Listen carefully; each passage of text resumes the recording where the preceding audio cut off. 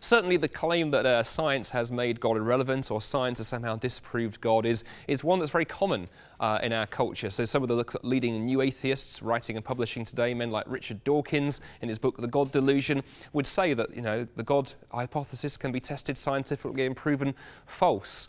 Or as one Christian student once said to me, she said, "Every night I go to bed worried that when I wake up in the morning I will open the newspaper and discover that some scientist somewhere has disproven Christianity." And so I think many Christians live with this kind of anxiety that science is an enemy of religious faith. But the issue is that's simply not the case. Firstly, the Christian faith has always been based on evidence. It's not the case that science is evidence-based and what we believe is purely faith-based. Christians have always been able to give reasons for what we believe. The first Christians appealed to public evidence for why they believe what they believe. That was the resurrection of Jesus Christ. That's a public fact, a fact that took place in the full light of history.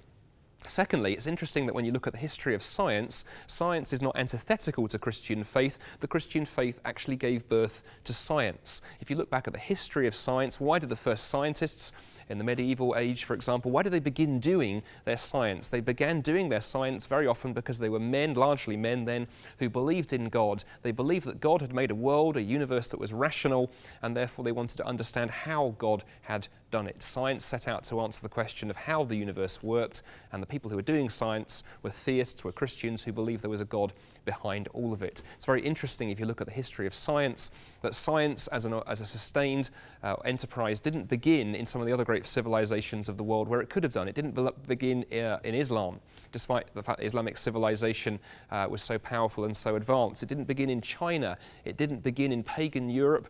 Science began in Christendom, in Christian Europe. That is not accidental. The Christian faith gave birth to science. It has never been antithetical to science. But a third point I think we need to make here when we engage with our friends who sometimes say that science has disproven God is to go, look, science is a wonderful tool for answering a whole range of questions about the way the universe works, but there are also many questions science can't answer, not because scientists don't have the knowledge, but because it's the wrong tool. If I want to paint a portrait of my wife, I need to use paintbrushes and oils. They would be wonderful tools. If I tried to paint a portrait using a hammer and chisel, it probably wouldn't work because they would be the wrong tools. Science can answer questions about how the world works. It cannot answer those big why questions. Science will not tell you what the purpose of life is.